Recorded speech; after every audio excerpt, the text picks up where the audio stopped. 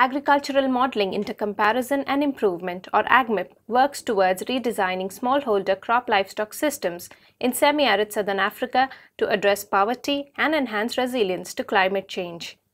Mr. Sibanda is a sorghum farmer from Ward 6 in Nakai district in Zimbabwe. His story is the same as other farmers in this rural area. Scarce productive land resources, land degradation, and forced migration are leading these farmers to make risky life choices.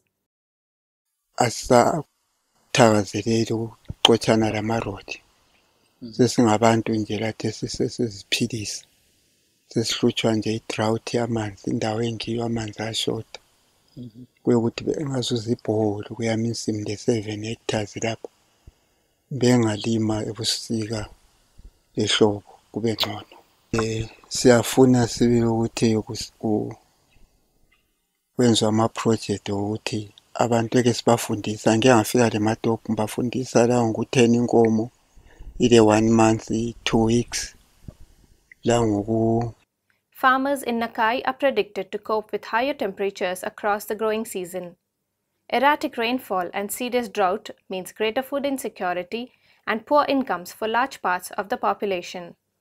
However, desertification can be tackled. Key tools to achieve this are strengthened community participation and cooperation, leading to a stable, secure and sustainable future.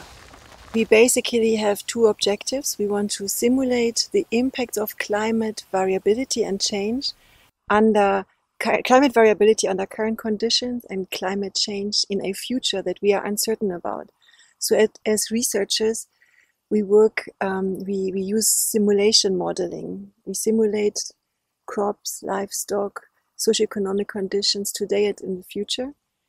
And we importantly engage stakeholders in countries like Zimbabwe to define what technologies could be useful for smallholder farmers in semi-arid areas to cope with droughts, with climate variability, with dry spells today, but also in the future.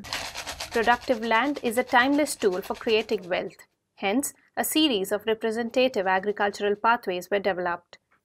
A range of tools were used to design the packages for improved management under current conditions and adaptation to climate change under uncertain futures with stakeholders.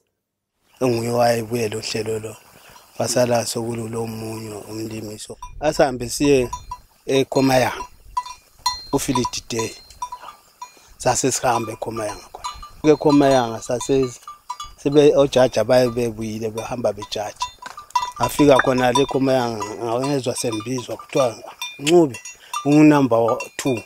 Closer engagement of stakeholders in the research process has helped strengthen the links between research, development and policy dialogue for better decision-making processes. Improving yields and land productivity is important to increase the food security and incomes of the poorest of the poor. It is imperative to change the way we manage our land to strengthen our future prospects for agricultural sustainability. So kuyisikhathi sokuthi sokuvuniwe futhi ngezwa sembizwa futhi kule field day eNgwalati. Hey,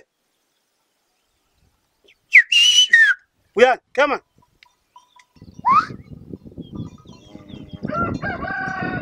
Come on.